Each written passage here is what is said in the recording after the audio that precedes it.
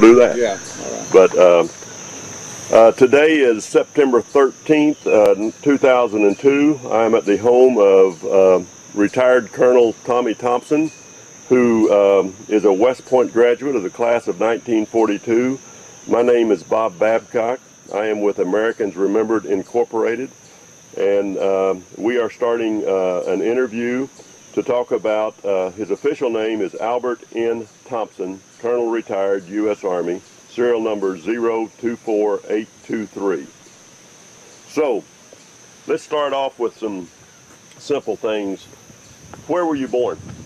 I was born in Corona, Long Island, New York, and incidentally, that's Archie Bunker's hometown in the TV series. I'll be darned. How's that for an auspicious beginning in life? That is a great beginning in life. And Archie was of your generation too. Yeah, he sure was. Exactly. And when were you born? November 20, 1919. November 20, 1919.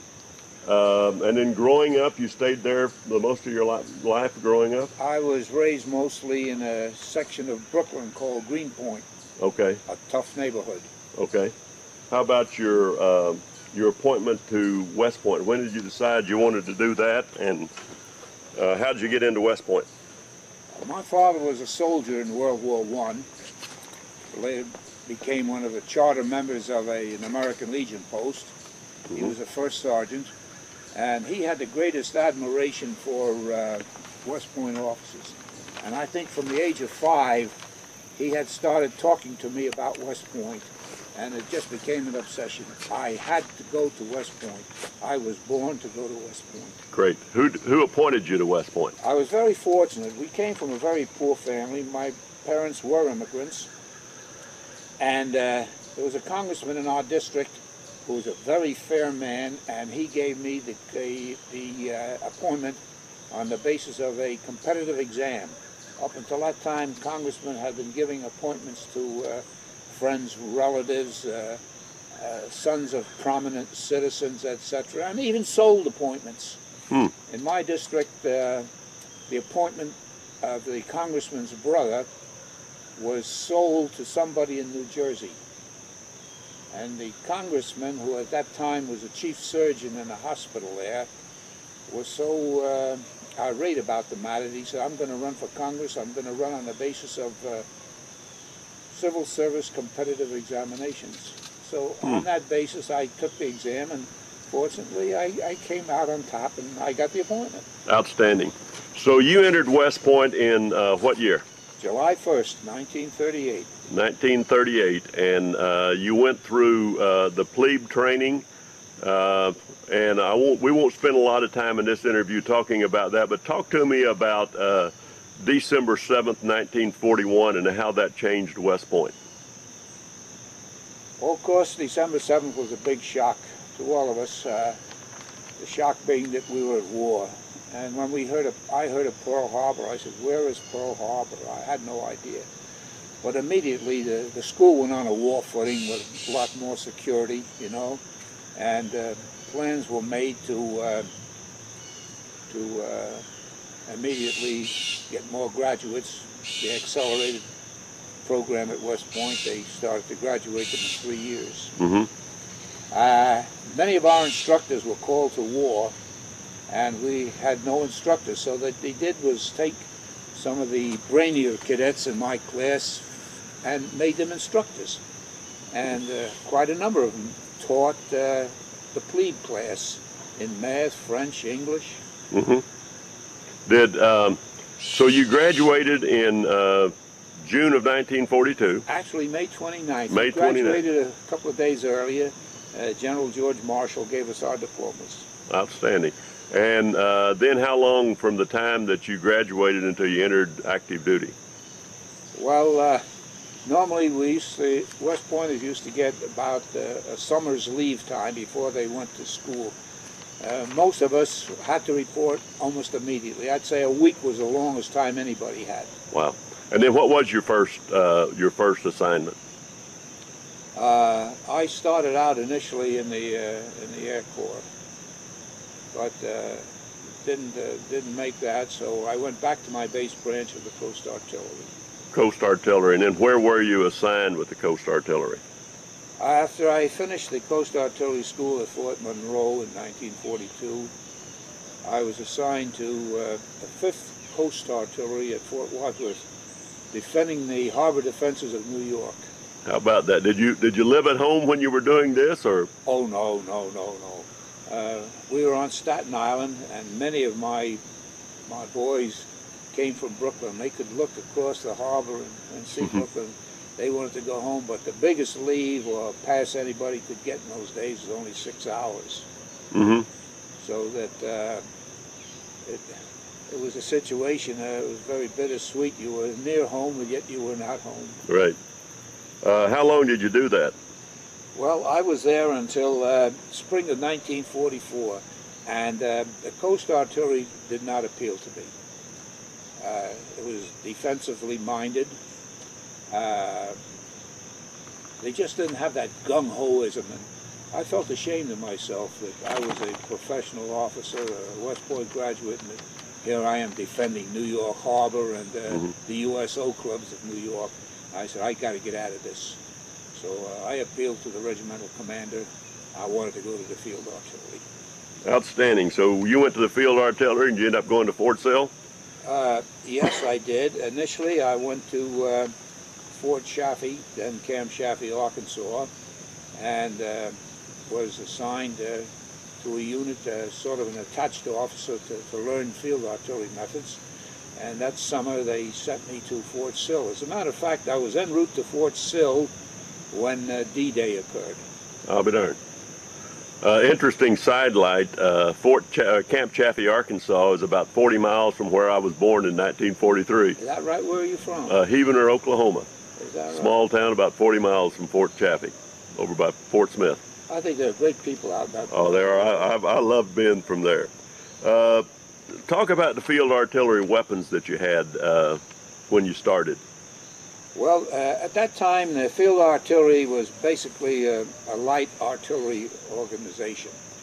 They had the 105s and the 155s and the 155 long toms.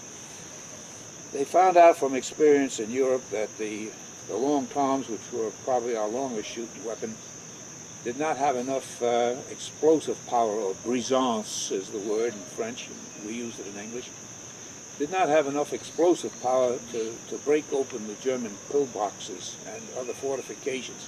Something heavier, stronger was needed, and it turned out that the 8-inch howitzer was that weapon.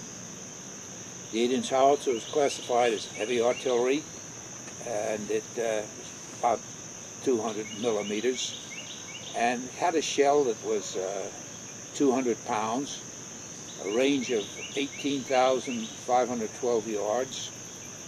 The weapon was unique. We never had up until present times a more accurate artillery weapon. And nobody really knows why it was so accurate, but at maximum range, it had a range probable error of only 12 yards. Wow. And laterally only 3 yards.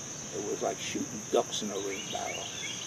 So it was as good or better than the German 88 that you hear so much about, maybe. Yes, we always knew about the 88.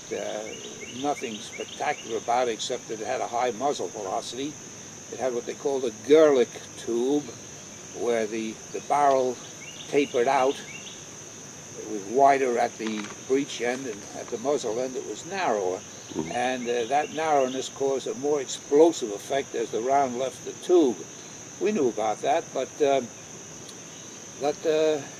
principle wore out tubes.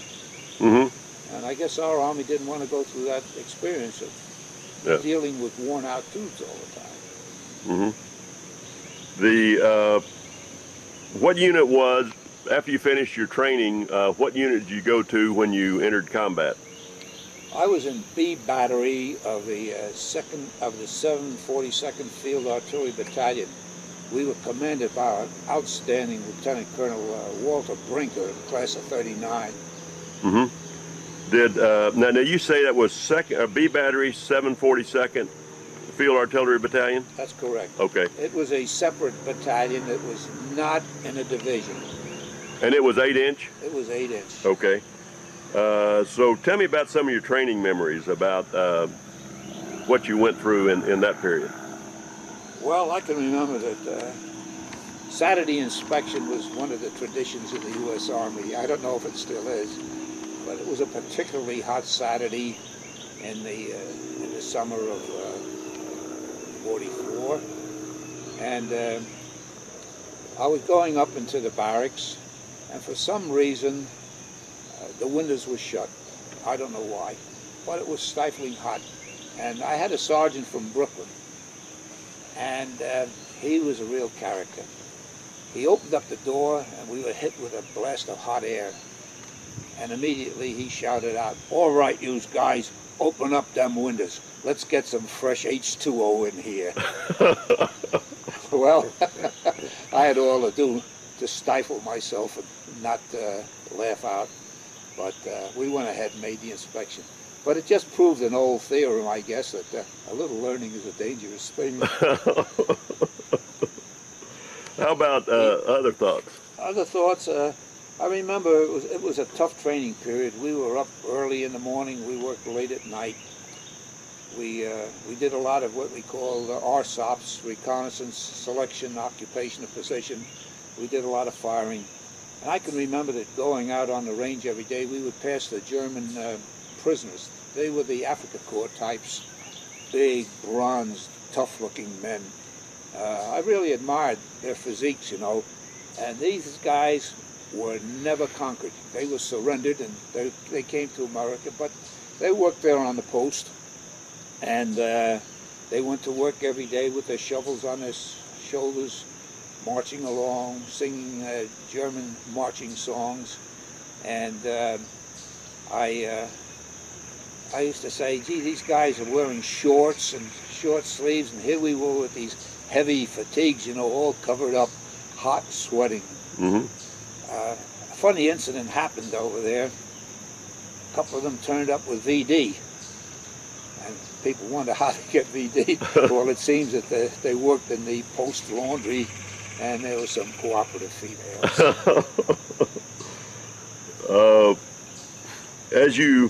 When was it that you finally got your orders to head for Europe to get involved in the war?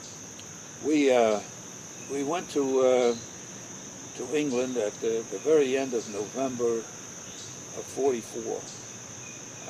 I sailed on the Britannic, the British luxury ship, which had been trimmed down to hold troops. We had the staff of the 66th Infantry Division, and oddly enough, the Divardi of that division was on another convoy and was hit by German U-boats, and that division lost all of its artillery, and for that reason never really got into divisional combat. Right, in fact, they went to Cherbourg and I guess did rear area duty and mop up. Right, and Cherbourg Harbor was where they lost so many people that were hit. What was it, on Christmas Eve, wasn't it, of 1944, with a torpedo attack? I don't recall that particular incident. The Wall of the Missing in American Cemetery has many 66 field artillery, or 66 division people. I didn't know they were field artillery. That's interesting. Yeah, they lost all the Divardi. I'll be darned. Then you got to England, you say, and how long a trip over was it? I think our trip took us about 7 days, and it was miserable on that ship. The men were miserable. We officers had quarters, but I just couldn't take it upon myself to stay in the officers' quarters. I was down in the hold of the ship, and the food was terrible. Our men complained. It was hot, and I tried to stay with them as much as I could to keep morale going and let them know if they're going to suffer, I'll suffer with them too. Mark of a true leader, right? How long were you in England after you got there? We got to England in about the first week of December, and we stayed there till about mid-February. We were in the Midlands of England, just south of the Pottery area, Stoke-on-Trent, Hanley, and the air was always dark and foggy.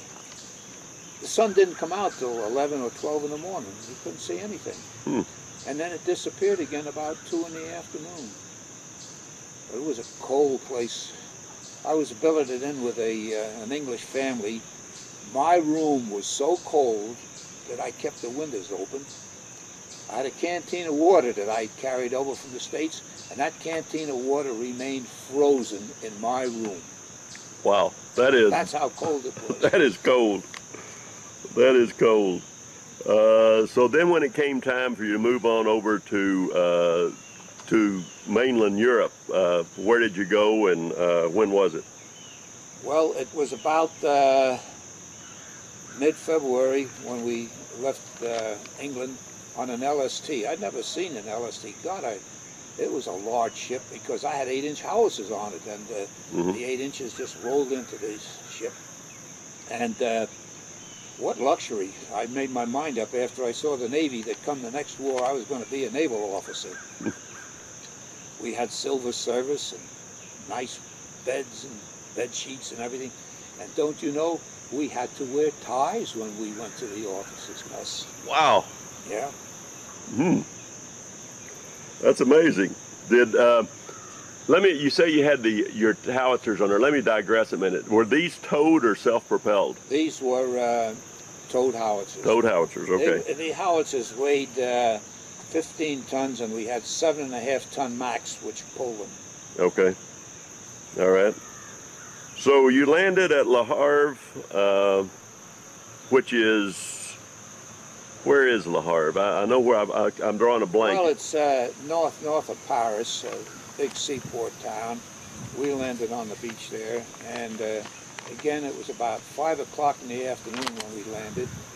It was a cold day, and I said to somebody, when do we get out of here? And I was told by the people running the beach that they had no idea that we'd have to stay there. And I said, stay where? They said, here on the beach. I said, you mean sleep on the beach here? They said, yes.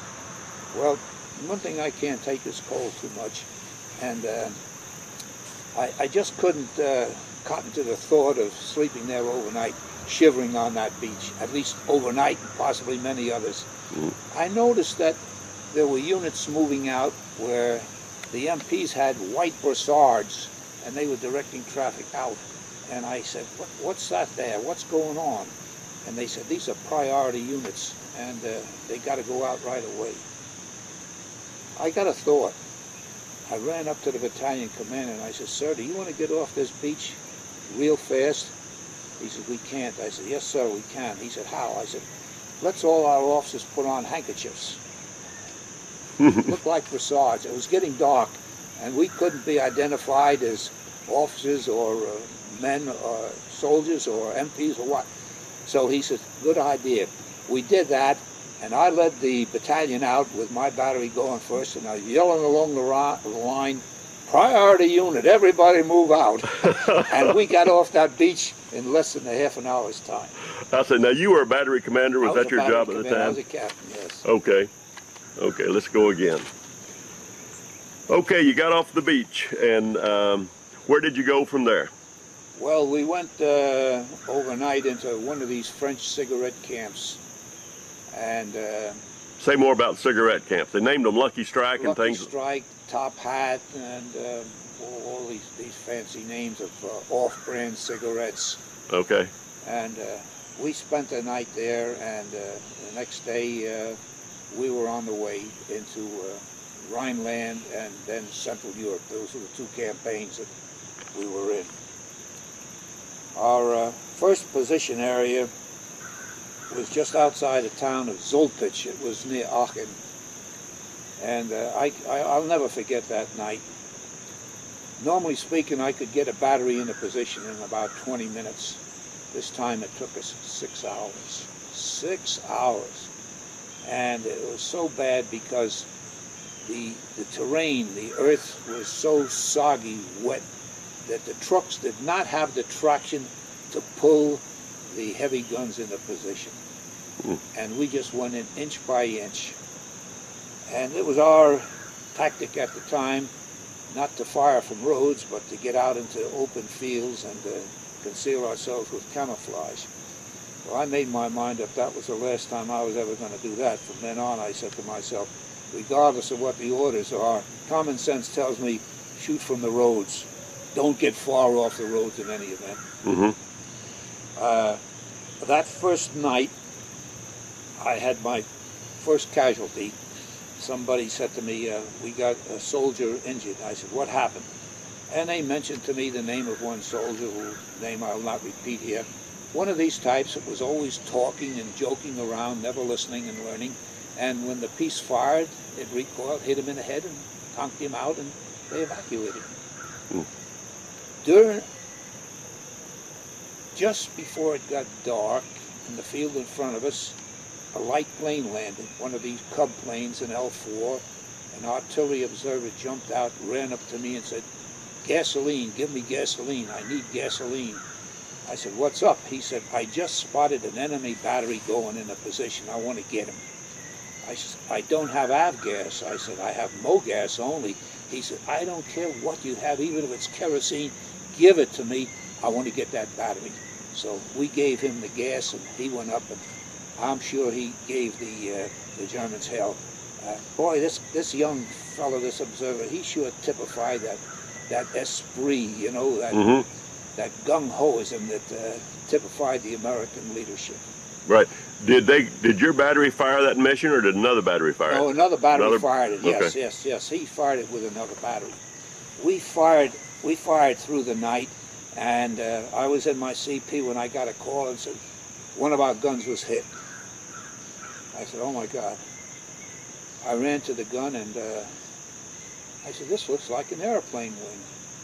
And sure enough, it was an airplane wing. It was a wooden wing, one of the British Mosquito bombers, which at that time the Brits had started to use plywood to save metal. And it was returning from a mission where it had been hit, and it fell down. The wing fell on my gun. Fortunately, nobody was hit, no damage to the gun. I'll be darned. That's amazing. How about some more experiences? Well, I can remember that we went through a certain number of German towns, names like Mark Tredwitz, Stadt Meckenheim, and Sinzig.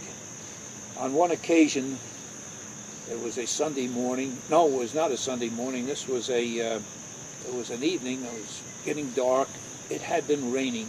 All our vehicles were mud splattered. All identification signs had disappeared, covered with mud.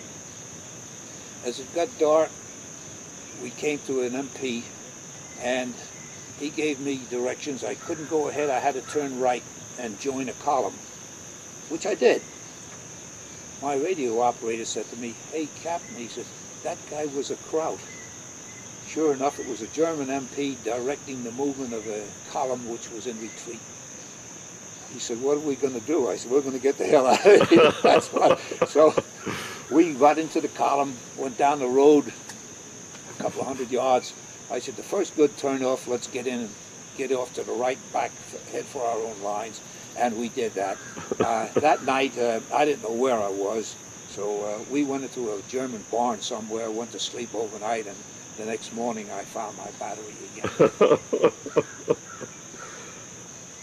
We continued on to the town of Sinzig, which I'll never forget, because from there we fired at the famous bridge at Remagen. And I'm sure my battery had a lot to do, along with the Air Force and everybody else who was pounded, but I think we were the heaviest artillery unit in the area, and we just pounded the hell out of that bridge for days. And finally we were told, hey, stop. We want to save the bridge. We can get across it. So we stopped firing on that bridge. How far away were you from it when you were firing? What range were you firing? I'd say maybe we were about 5 miles away from it. Okay. That would be my guess. It was at that position that one night I started to inspect. I looked at my own feet and I said, my God, my feet look funny. And what I had was a starting case of trench foot. And I said to myself, if I've got it, my men must have it. So I went down and I immediately inspected all the gun crews, had the people take off their boots, and sure enough, a good many of them had about half the battery. So I immediately had them sit down, facing each other, and one soldier would clasp the toes of his buddy with bare hands, his body heat to keep him warm. The other guy did the same. And that way we finally licked the problem. Great. We were in this position one afternoon, and one gun was out of action because so many guys were that bad off. And the mission came down, battery 12 rounds. We never had a mission so large, battery 12 rounds. There was only there were only 3 men on the gun, and there I was by the gun, and the chief of section said, "What are we going to do, Captain?" I said, "We're going to fire." And so I became a server of the peace. I and one of them grabbed the gun tray and carried these 200-pound projectiles. Normally 4 guys did it, 2 of us did it. We went back and forth slogging through the mud, and while we rushed up on one occasion, the damn round slipped off the loading tray with a fuse on it and hit the earth. Fortunately, it didn't have enough zing to it to detonate. We wiped it off quickly with water and a rag and shoved it into the tube and let it go. But 4 of us manned that piece that normally would take about 8 guys. And we did it. We got the 8 rounds through. I never worked so hard in my life. And one time I was a young man, I was a longshoreman.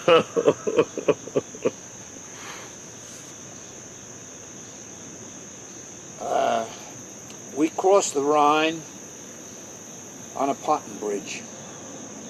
And that was a notable event because I got over first to head out on a recon, but my executive officer had a Jeep.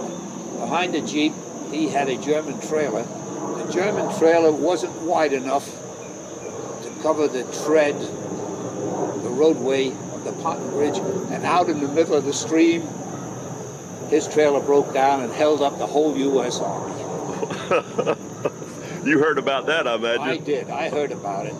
He was given an Article 15 at that time, and I said to him, "Why the hell did you do it? Why didn't you just dump the damn thing overboard?" He says, "Sir," he said, "everything I owned in the world was in that Jeep, and rather in the trailer." He said, "It was either that or half a month's pay." He said, "I let the pay go." Where was this bridge? Was it close to the Remagen Bridge? No, we were downstream from the bridge. I would say roughly about 5 miles down. Okay. But boy, a lot of traffic poured across that bridge. You can imagine how it held up things when this guy broke down on it. Oh, I imagine. How about, did you see any jet airplanes? Yes. Just before we crossed the Rhine, I saw jets for the first time in my life. It was about 5 o'clock in the afternoon, and I went to a slit trench to relieve myself. So here I'm sitting down, my trousers at my knees, and all of a sudden I see this thing come zooming down on us. I never saw a plane go that fast in my life. I swore it was out to get me. So here I am, pulling my pants up, trying to run away from it, and this thing is strafing. When it was all over, one of my sergeants came up and said, "Sir, we lost a man. One of our soldiers, Perry, a lineman, was up on a pole, and the plane got him."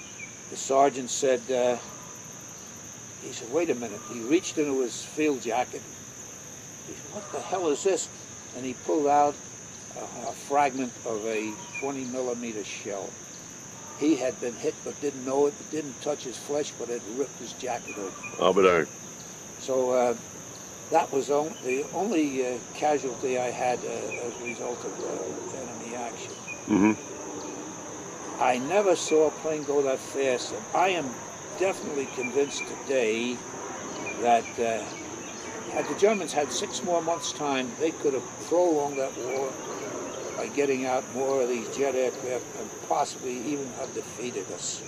It was a very sobering thought. I watched our P-38s come up in pursuit, and it was a case of this with the jets and this with the P-38s. And P-38s were thought of to be very fast, right? Good hacket. Right. We continued on the other side of the Rhine up into a town called Iserlohn. And I was given a position there. I was told there were about 40 battalions of artillery surrounding this town. All of a sudden I saw a Jeep with a German general. He was standing on it, holding the support bars and inspecting everything. And I said, my God, what the hell is this guy doing giving us a command inspection? What I found out was that he'd been told, look, you're covered. You better surrender or else we're going to blow the hell out of you. And being the smart man that he was, he surrendered. And that ended the war up there in the rural pocket, so to speak. The First Army, which I was a part of, was inactivated at the time. And we changed all our markings, all our patches, and we became a part of Patton's Third Army. And boy, that was a boost in the arm. Not that there was anything wrong with the First Army, I was very proud of it, but here was the name of Patton, and we were going to be in his army. Mm-hmm. He had quite a mystique even then, didn't he? Oh, yes, he did. He sure had it. I mean, the man was a real fighting general. We went from the First Army to the Third Army, as I say. I went out a couple of days ahead of my battery. I was told to go down to South Germany, somewhere in the vicinity of Nuremberg, and they gave me a position area. They gave me a goose egg and said, find a gun position there. And I headed down. We went through Wetzlar, Germany, and we got to the town of Schaffensburg one evening, and it was getting so dark I had to go to sleep, so I saw some MPs and I said, hey, I want to get a house. Where can I get a house? He said, oh, don't dare go in any house. He says, we're in some of them, Germans are in another. He says, you're taking a chance. He said, don't do it. So I pulled off the Autobahn, and I had my own command car, and I had a wire truck with me, and I had a survey vehicle. I normally had those 3 vehicles for recons, and we went to sleep off the side of the road that night. The next morning we awoke and found out that the Germans had left the town. They retreated, so we proceeded on our way down to Nuremberg. Nuremberg was a sight to see. This large city did not have a building standing in it. Everything was totally demolished. It was just one mass of rubble as far as the eye could see. Every road blocked with rubble except one was open, what they called the MSR, the main supply route. And the whole American army poured through Nuremberg, through this supply route, heading down into South Germany. We went into South Germany, and it was May 1st when there was a real phenomenon that happened. About 2 weeks earlier, we had to give up all of our winter clothing, the woolen stuff, and now we were in khakis. And it had been nice and warm, the sun shining every day, but on May 1st, a snowstorm came up. There was more than 6 inches of snow on the ground, and we froze. God, it was a miserable night. And the battalion commander had received orders to just pull off the road and survive. That was the mission that night, survive. And we did. We pulled off the side of the road. I went to an old German barn with my battery, and there was well over 100 of us just huddled up there, one human against the other, body heat providing body heat. I'll never forget that night. It was cold. And then when the war ended, where were you when the war ended, and when you got the word, and what were your feelings and thoughts on that? Well, from that roadside position, we went down to an area called Moosburg and assisted in the liberation of a PW camp. I found several of my classmates in there. Oh, we are. And in addition to that, I found a boy who came from my hometown, my next door neighborhood. He had been an Air Force. Most of these people were Air Force types. Mm-hmm. We went down to Moosburg, and there I occupied the most irregular field artillery gun position the world's ever seen. In this 8-inch howitzer battery, I was a quarter mile out in front of the infantry troops who were behind me on the high ground. I complained bitterly. I told the battalion commander, this is a swamp. He says, it's the only place we can go. He says, the place is full of artillery. You've got to go there. So I put the guns into this swamp. We fired all night long. Fortunately, we were protected because in front of us there was an elevated section of terrain where the railroad went by. So that gave us good flash and sight defilade. We fired all night long, and when morning came, we were told the war's over. What a relief. But then I looked at my guns, and all 4 guns, which had been firing all night long, were mired down up to the trunnions in the mud. Well, I had to get them out of there. So I went down the road, found a tank battalion, got 2 tanks, and they would hook the 2 tanks up in tandem and pull each gun out one by one like that. It looked like elephants in a circus, you know, going through the parade in town just before they go into their tents. That was the end of the war for me. What was there celebration? What did your troops do?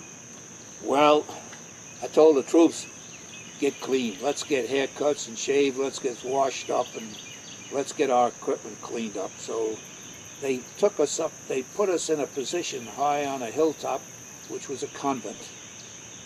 It was a nice area because there was water there to clean the vehicles, clean everything else up. And we stayed there for about 2 days. And when we left, I was surprised. One of my sergeants came up and says, the Mother Superior is here and wants to see you, Captain.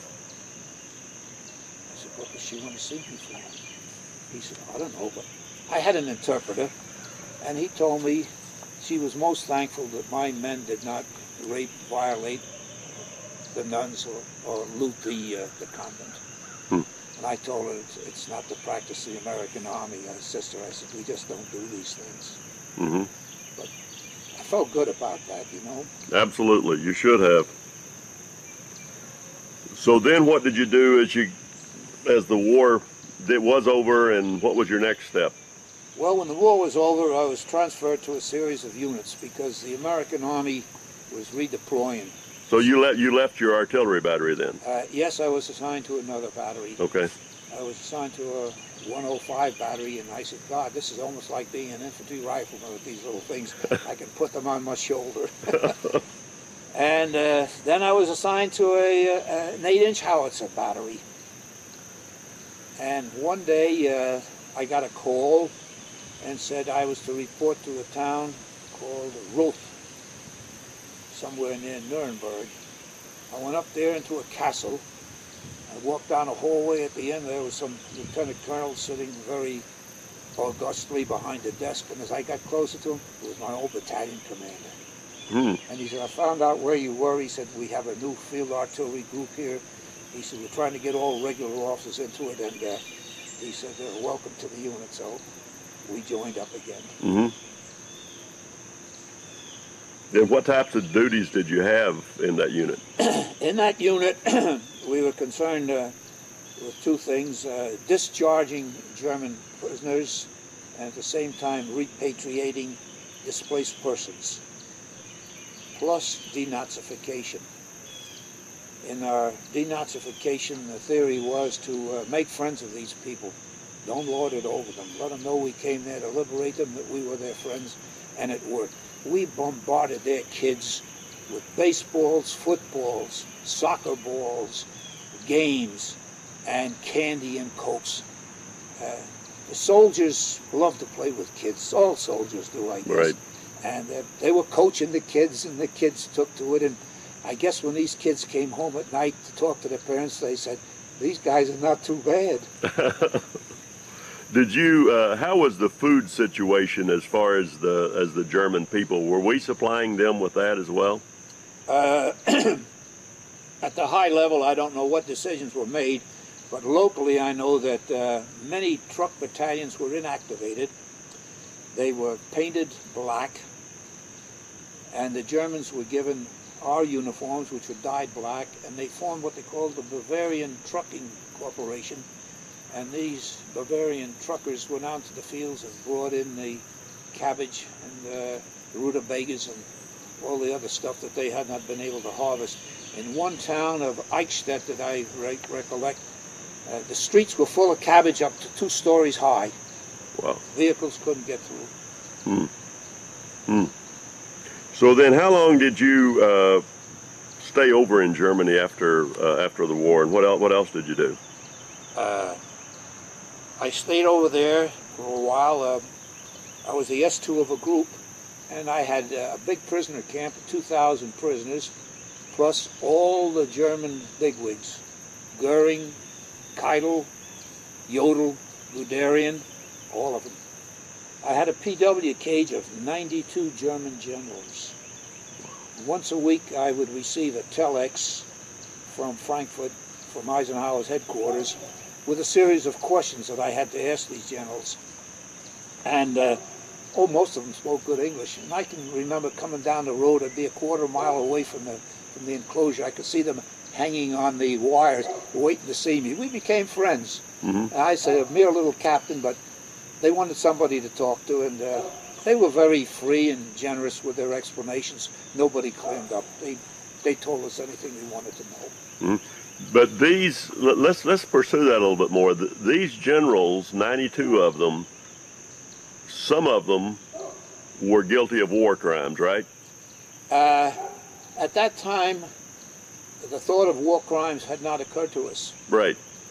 And possibly true, but I remember one question I had to ask one of the Germans. As he commanded the 11th, what they called Gesprenzte Division, which meant monster division.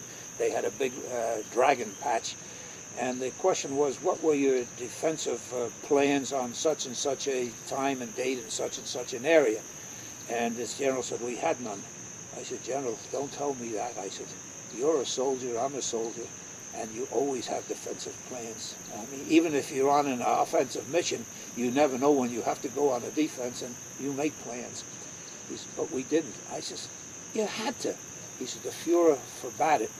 And I said, you don't have to tell him, you do it. And he said, oh no. He said, we had these political advisors in with us, and if we didn't obey, he said, kaput. Hmm. So, interesting, differing philosophy. yes, it was. I noticed that in the camp too, with all these generals, there was one guy they deferred to. He was a colonel, but he was a colonel of the German General Staff Corps. And he was the brain of the camp. Mm-hmm. How were they treated differently on a day-to-day basis versus a prisoner camp with regular enlisted men? Well, these men, of course, did not have to work, and they just lolled around. They just relaxed. I guess they read. They didn't want to escape. They wanted to get home. Right. As did the enlisted men, and that was the big push, to discharge this Wehrmacht, get these men home to their families, and they were no threat to anybody. Mm-hmm. So we did that, and by the thousands, we discharged them every day and let them go back home. What did they leave with?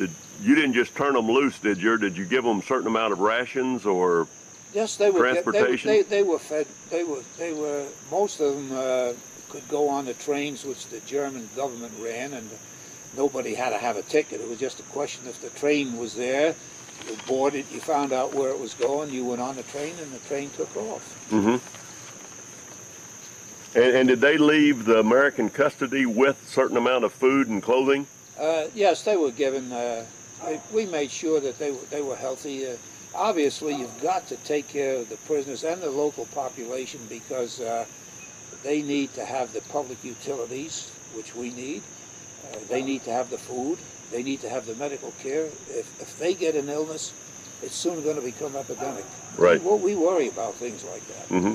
So it became a total different job once the war was over of handling the masses. Yes.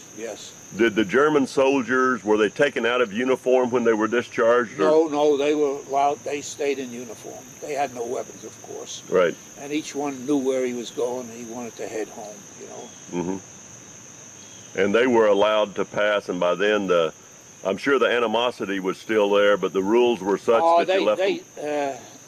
Animosity disappeared as far as I was concerned. And as I looked at them, I could just see these guys wanted to go home. Right. Very interesting.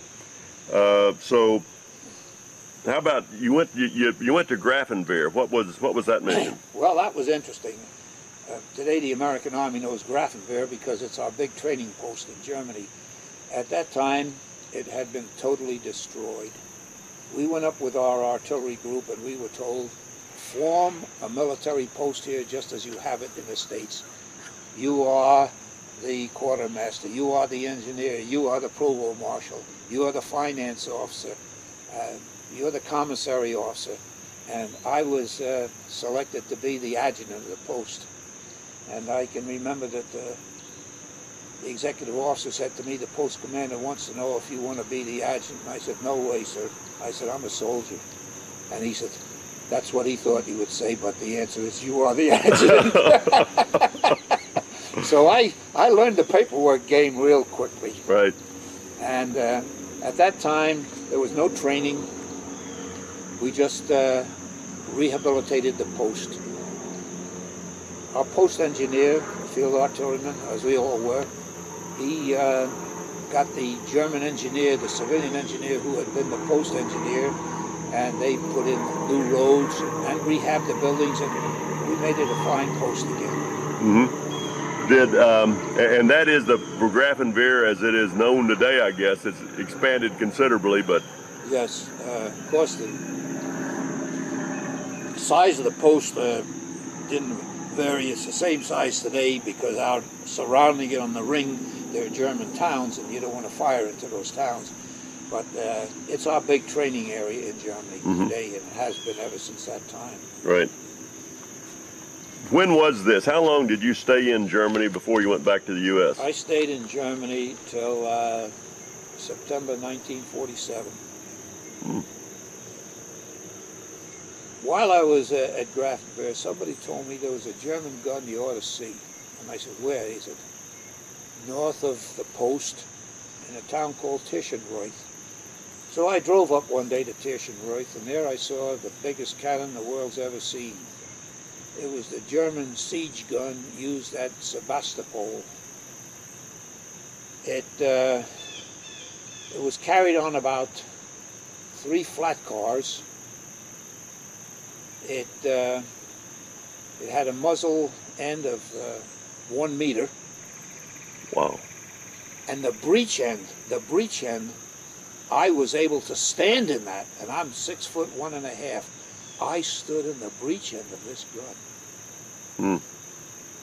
What was the range of that? This gun could fire 25 miles, I think, and it fired a projectile of a weight a ton. Mm-hmm. They used it several rounds fired at Sebastopol, but the Germans found out it was ineffective because it had so much whip, so much dispersion at the far end that it never really knew where the round was going to land, and they decided to stop using it. It would be better just to use aircraft. Mm-hmm. That was quite a thing. Years later, I went back to Germany in 1958, and again at Grafenwehr, I went to see this gun and found out that some military government officer in his personal wisdom decided it should be scrapped and cut to pieces as metal. What a museum piece that would have been for the world to see. Well, wasn't it though? Yeah, that was a big boner on his part. Mm-hmm. So you finally came home in, so you were there from February 45 until September of 47. Then you came home, and how was it coming back to the U.S.? Well, by that time, the U.S. was on a path of normalcy, I would say. I was assigned as a National Guard instructor in Brooklyn, New York. I was the senior instructor as a captain, normally called for colonel, for a Corps Artillery unit. Professionally, it was the most rewarding position I've ever had in my career, because I had to learn about field artillery from the top on down. Mm-hmm. And I had a good chance to see how things worked. And the units that I trained there were among the first called to go into Korea because they were combat ready. That had to make you feel good. I felt good about that. Exactly. So let's stop just a second before we sort of wrap this thing up. But you finished off what, a 30-year? How long were you in the Army? I stayed in actually 25 years. 25. When the war in Vietnam came, I was very disillusioned by it. I thought it was a very immoral war. I thought it was wrong to send our soldiers into it, and I just couldn't stomach it. I figured I had had enough. Mm-hmm. And by that time, the Army had become so lax of discipline, and you were hearing about officers being fragged and things like that. And it was tough for me to survive in an Army like that. So it was 67 was when you retired? February, the last day of February, 1967. Yep. I was in Vietnam at that time. I went over in 66 and came home in 67. So I understand your position. How about the Korean War? What was your involvement in that? Well, before we go into the Korean War, let's just mention one thing about the lessons of World War II. Yes, sir. After the war, there were a series of boards which met, infantry, armor, artillery, chemical, signal, on lessons of the war. What did we do right? What did we do wrong? What did the enemy do, etc.? So let's learn from this. These boards met, and each board submitted its findings. And I remember it was about 1949, I think, when the reports finally came out. And I was most impressed by two things, the two great lessons of World War II. First lesson was mission. The mission was paramount. It was our raison d'etre, the reason for living, the reason for being. And you had better fulfill the mission you were given. If you were sent out to do something, do it. Don't get wound up going somewhere else doing something that you shouldn't be doing. The mission was all important. Mm-hmm. And the second thing involved leadership. There are many kinds of leadership. There's leadership in a school situation, when you're in an administrative situation, when you're in a training situation, and of course when you're in combat. And the big lesson is that while there are different styles of leadership that can be applied in these different situations, in combat there's only one type of leadership that's acceptable, and that was hard, forceful, driving leadership. And that's no better exemplified than it was by General George Patton. You're right. Absolutely. Excellent. Excellent. Okay, so we've talked about World War II and the lessons learned and your experiences up through 47 and your great feeling of satisfaction you got from working with training the National Guard. And in 1950, the Korean War broke out. What'd that do to you? Well, it was in November of 50. Actually, on my birthday, November 20th, I had to leave my National Guard duties and was sent over to Tokyo. I was pulled out of the pipeline. I was not sent to Korea initially. I was sent to the G4 section where I became a logistics officer. How'd you get to Japan? Fly or boat? Oh no, at that time everything was by boat. Yes, I went on, then was an Army transport. Okay. And I guess maybe it took about 12 days, if I recollect, and got to Japan and served in GHQ where the top boss was General MacArthur. Let me change a second here. Japan in 1950, 5 years after the war. What's your impression of Japan as one of our enemies that we had defeated, and it was 5 years forward? How had they progressed? MacArthur will go down in history in the years to come as not so much a great general, as a great administrator of the peace. This man took that country out of practically a medieval situation, put him into the modern age in every respect, mm-hmm. physically and in their thinking. It's just astounding. The most remarkable thing about it is that in the history of occupations by other countries at other times in history, there have always been attacks against the occupying army. I don't think there is one recorded instance of an attack upon U.S. personnel in Japan. These people accepted us. They worked hard for us. And they certainly cooperated with us. Great. Was the damage mostly taken care of by the time you got there in 1950? Yes. Tokyo was a real going city at the time. I can remember every day when MacArthur came to work and every day when he left work, the streets were lined from his headquarters back to the American embassy where he left with Japanese people, especially school kids, Japanese flags and American flags yelling, "Mikasa, Mikasa." Oh yeah, they loved the man. Yep. Okay, so you were G4 in Japan, and let's move forward from there. What did you do from there on during the Korean period? MacArthur was relieved, as you know. General Ridgway came in. Right. And one day I got a set of orders that said, go to Korea. But these were orders that were a little different from anything else. It said in his orders, signed by General Ridgway personally, you are an accredited liaison officer to the United Nations Truce Delegation at Munsan-ni. We report to Admiral Joy for instructions. So I went there and joined the truce team as the very junior man on the team. At that time, were you still a captain? I was a major. Major? At that time. I was a major, yes. Okay. And there was a great assemblage of talent. There was commander of Far East Air Forces there.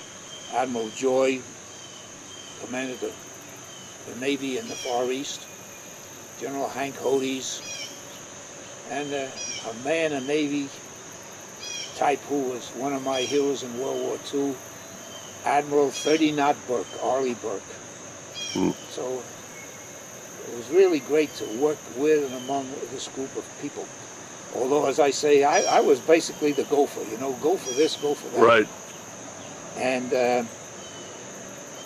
I can remember that every morning at 8 o'clock, I had to stop what was ever going on and give a time hack, synchronized watches. I'd say, gentlemen, I have to interrupt, please. It's almost time. In 10 seconds, it will be 0800 hours local time. And I would count down. I'd say 5, 4, 3, 2, 1.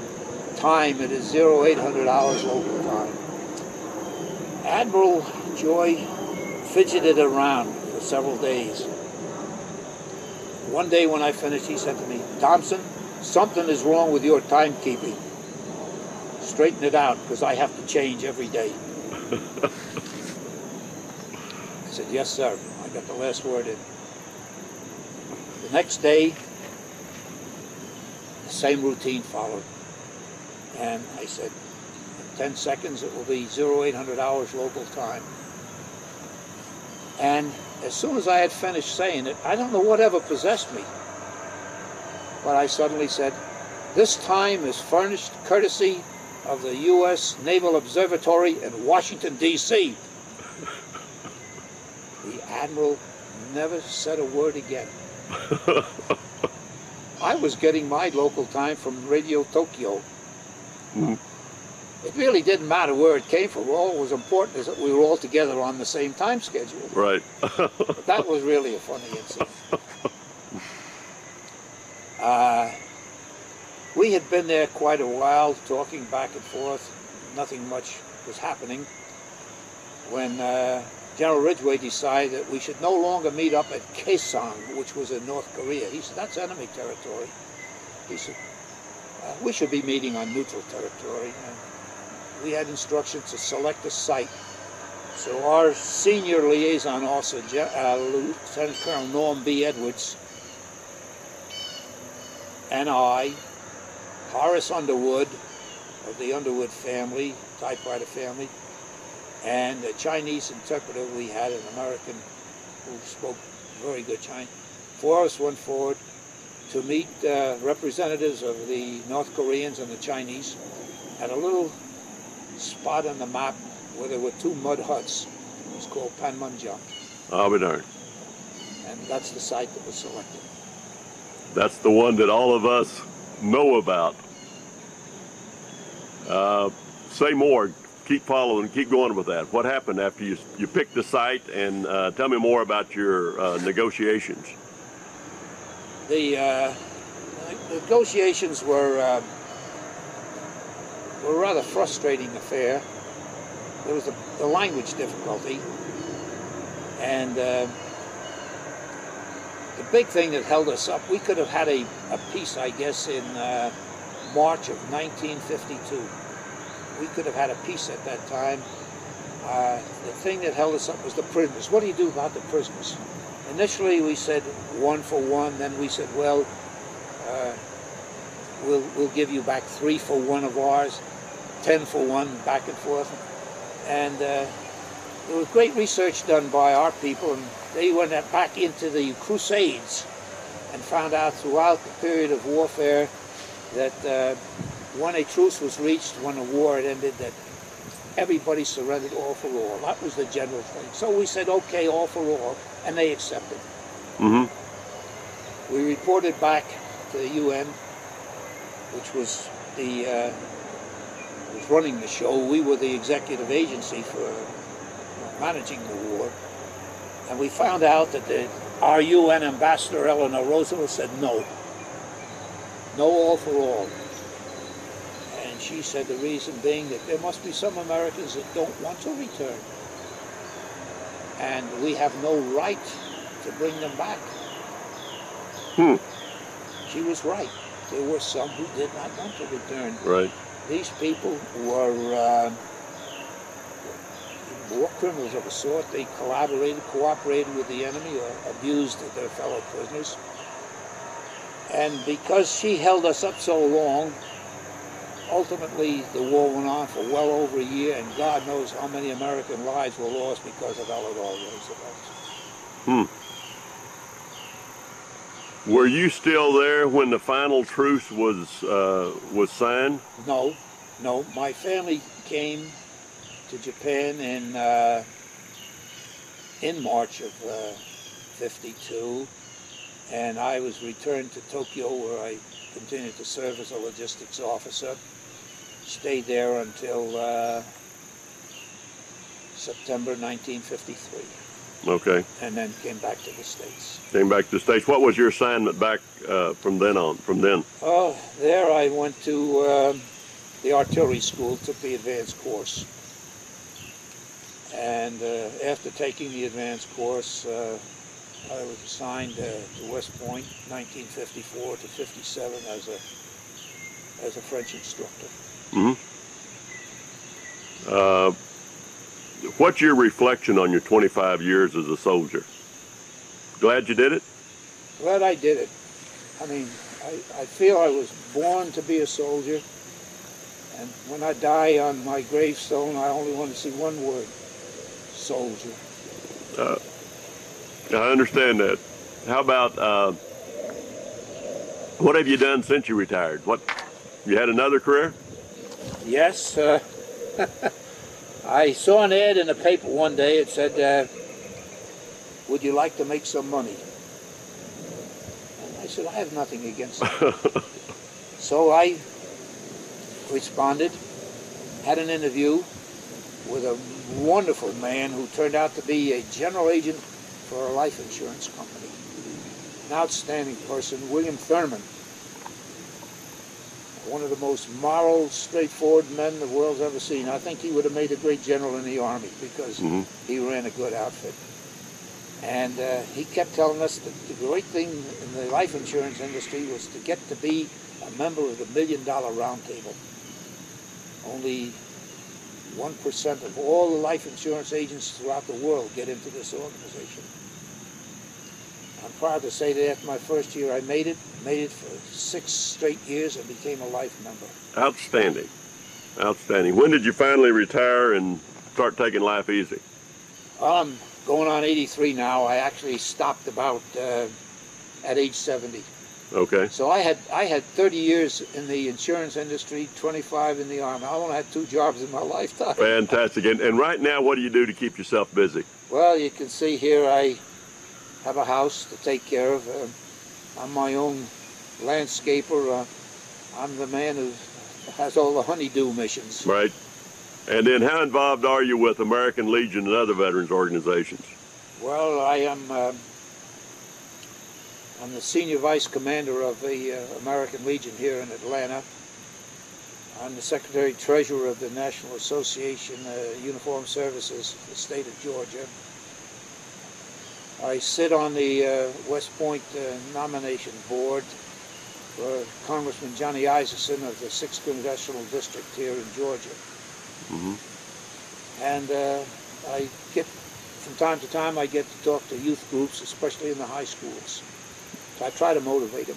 I try to induce them to a career in the service. Outstanding, outstanding. Well, this has been an excellent job, and we may come back and talk some more and go into some more depth with another interview, but for first time, this is it. And if we do decide to do some more, we'll make sure that in the Library of Congress it is properly cataloged along with this tape. And you've done a great service to the American people and to yourself and your family. Thanks a lot, Tommy. That's right. Ken, we're continuing to search those cars and continuing to keep this major highway in Florida. In Calhoun, Georgia. You're going to hear part of that conversation. What you just heard those guys talk It's fired, it hit him in the head and knocked him out, and they evacuated him. Just before it got dark, in the field in front of us, a light plane landed, one of these Cub planes, and Elvis was large, and not totally observed.